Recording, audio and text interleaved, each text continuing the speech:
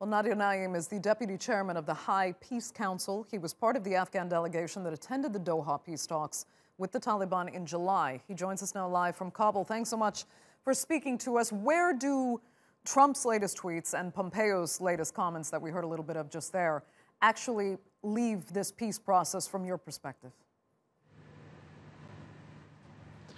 The latest tweets and the comments made by Secretary of State Mr. Pompeo came as quite a surprise and shock to us here in Afghanistan, especially that the peace process was progressing, and we were hoping that soon there would be some kind of an understanding and agreement that at least for the first phase of the talks between the US and the Taliban.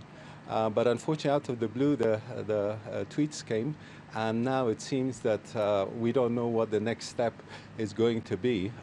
This is very unfortunate because, you know, the peace process has been something that all Afghans have been hopeful for and looking forward to a settlement after a long period of war in this country.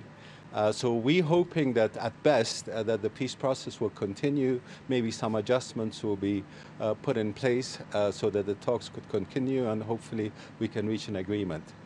Because one thing I like to stress here is that as far as, you know, the way that we see it, there are really two options. It's very clear that the Americans want a settlement and want to withdraw from Afghanistan. So one is a withdrawal and one is a withdrawal with a peace deal, and we prefer the latter, of course.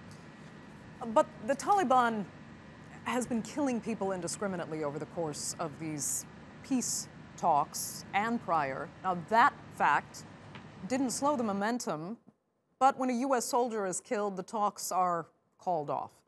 Is there concern for you that the United States has very little interest actually in the well-being of the Afghan people in all of this?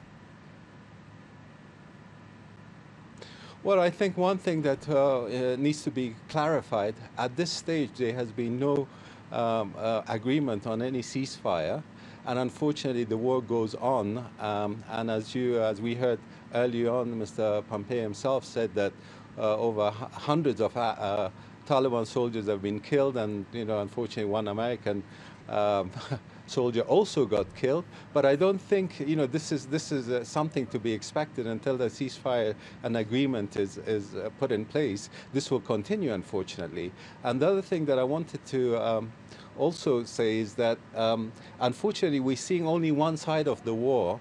The side that the killing that we're seeing on the Taliban side, unfortunately there's no media coverage on that, but from what I hear from the reports that we get, they're very high, and they're also losing and hurting badly. So it's a two-way street. Okay, it may be a two-way street, but I mean, again, on the fact that they are engaging in this peace talks while continuing to kill innocent Afghans, there's an argument that allowing these peace talks to progress under those conditions are actually giving the Taliban greater leverage.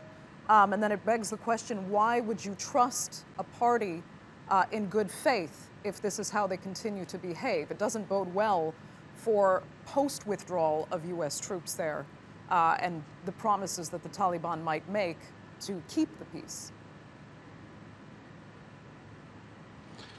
Well, it is very unfortunate because at the end of the day, you're quite right, the real victims of the Afghan people and especially the innocent Afghan lives are being lost.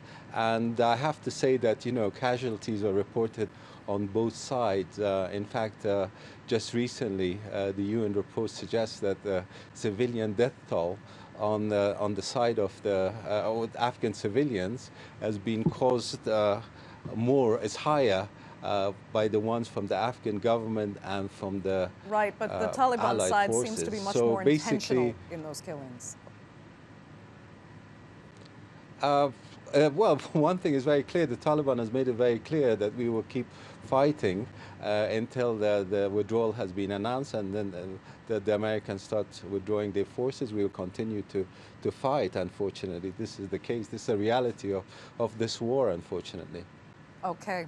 Nadir Naim, unfortunately, we're going to have to leave it there, but thank you so much for spending the time with us from Kabul. We appreciate it.